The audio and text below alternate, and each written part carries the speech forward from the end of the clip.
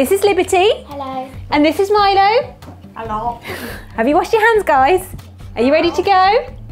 Brilliant. We're going to teach you different ways to chop. You'll need a chopping board, scissors, a sharp knife, a beaker, and a cutlery knife and fork. The reasons we chop things is to make them smaller. This is because we can cook it more quickly and it's easy to eat, and sometimes it makes it look a bit nicer as well. What we're going to do today, Milo, is get you to chop some strawberries. This is a really good technique for smaller children to allow them to have some stability when they're cutting. You hold the fork through the actual fruit. This is called a fork secure technique. So we're going to use a cutlery knife to cut through this strawberry with Milo.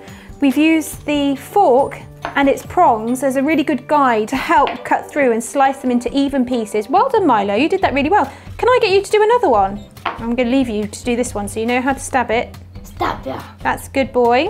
I think you're a pro. Well done, Milo. So whilst Milo's chopping through the strawberries, I'm going to show you with Liberty how to chop a pepper. It's really two very important techniques when you're chopping. There's a hold called the bridge and another one called the claw. These are really good ways of cutting safely. We're going to have to use the bridge technique, which is basically using a tunnel shape over the top of the pepper, like this, with your thumb behind to take off the bottom.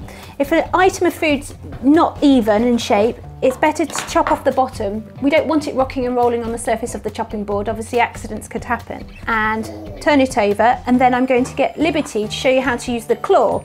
You need to make a claw like this, then put it on the food when you're going to chop it like this. Well done, Liberty, fantastic. Keep your fingers close together. It's a bit like a bear claw, like that. It keeps your fingers away from the knife, but lets you actually hold the item in place whilst you use the knife to slice down. That's it.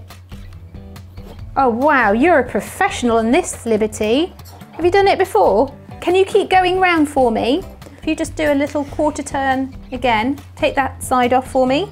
We're going to discard all the bits to the side, and I'm going to get Liberty to use the claw again to hold the pepper in place and then slice them into strips. Milo, I'm going to get you to change your job now because I need you to do some strips with some scissors. Do you think you could do that for me? Yeah? So we move the strawberries to the side. That's it, you know how to use a pair of scissors, Milo. I'd like nice thin strips, please, ready for our hummus. Hummus. Scissors are a really good way of actually snipping strips into smaller pieces. You can put them then into a pasta sauce or a lasagna. He's a biggie. He's a biggie. Milo, I'm going to get you to do some herbs for me because you're so good with those scissors. Ah, he escaped. Did he? Did he fall down? I'm going to put some herbs in a pot. This is a great little tip for anybody who wants to chop herbs safely, because herbs are really tricky, aren't they, actually?